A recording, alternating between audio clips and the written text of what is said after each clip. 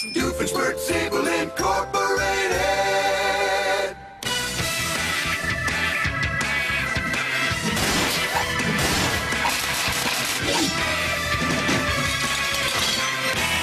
Well, it looks like that the anti-platypus security system was a total waste of money. I'm so taking that back. Thank goodness for old reliable traps, huh?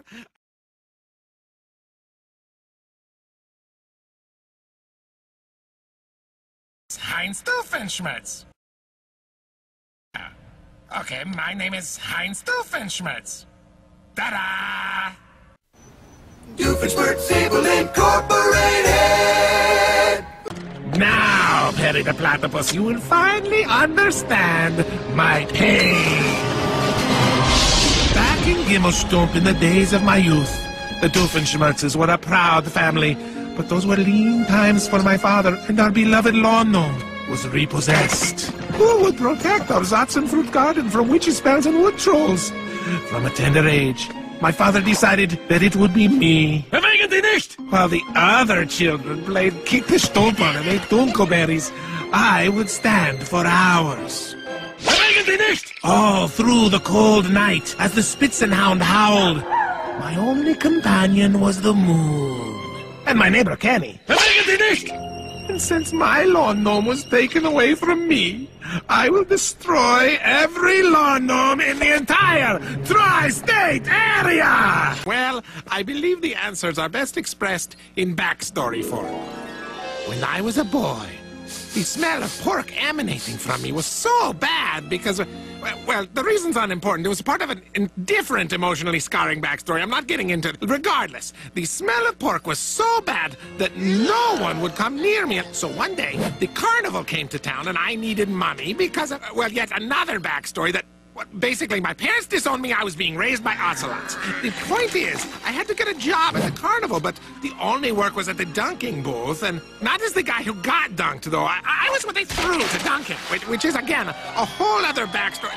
Okay, look at it. Long backstory short. I got a balloon at the carnival. I drew a face on him. I sprayed him with special lifelong lasting spray I created, and I named him Balloony. He became my best friend in the whole world, yada, yada, yada. Then one tragic day when I was protecting our garden as a lawn gnome, whatever, you remember that backstory. Balloony started floating away.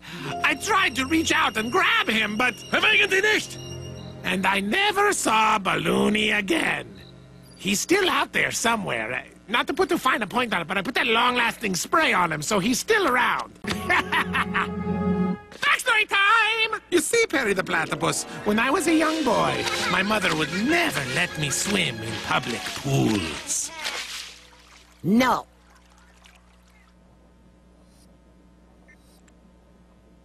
What? That's it. You know, not every backstory has to have some big, in-depth spiel, Mr. High Expectations. You see, back before I was evil, I was something a little less than evil. I was a bratwurst street vendor. Doofenshmirtz quality bratwurst. What? They had those. I was sure that it was just a matter of time before the public would recognize our superior quality. How do you know when you're really lame? When you sell bratwurst? Then and there, I swore I would get my revenge. Behold! The hot dog vendor Revengeinator! Doofenshmirtz family reunion.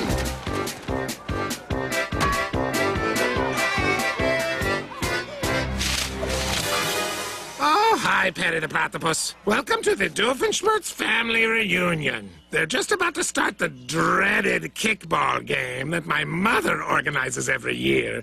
The one my brother's team always wins. You see, I'm not very coordinated with my feet, but with my hands... Hey, watch this! See, I hold the cup-stacking world record, but does my mother care? And no!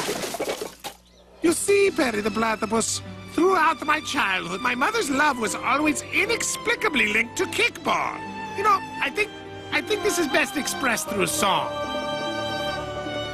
My mother's This love was always inexplicably linked to kickball, and my brother was an expert from the start. But I lacked finesse, so when put to the test, I couldn't kick my way right into her heart.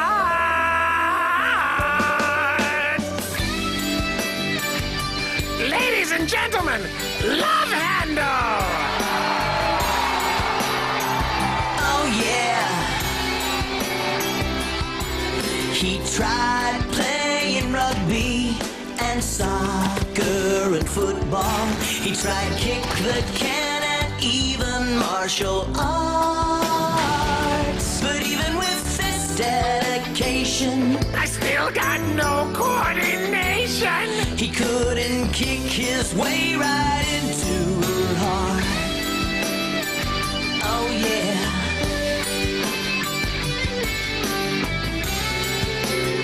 Good night, Kimmel Stomp. How do you like that, Perry the Platypus? Love Handle in my flashback. I know people. All my life, I was told, don't make a mountain out of a molehill. Don't make a mountain out of a molehill.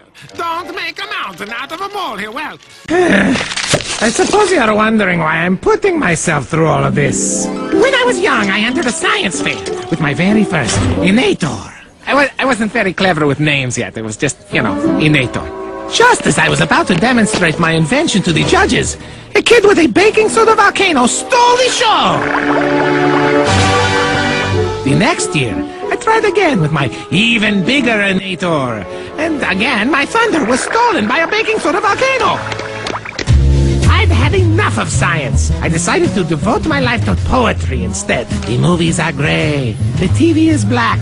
The horses are running. Please bring me some food. Yet, curiously, I still lost to a baking soda volcano. I will destroy every lawn gnome in the entire tri-state area. Behold the Destructinator!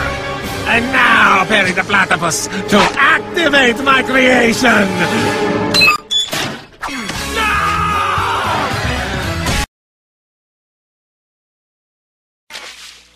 No.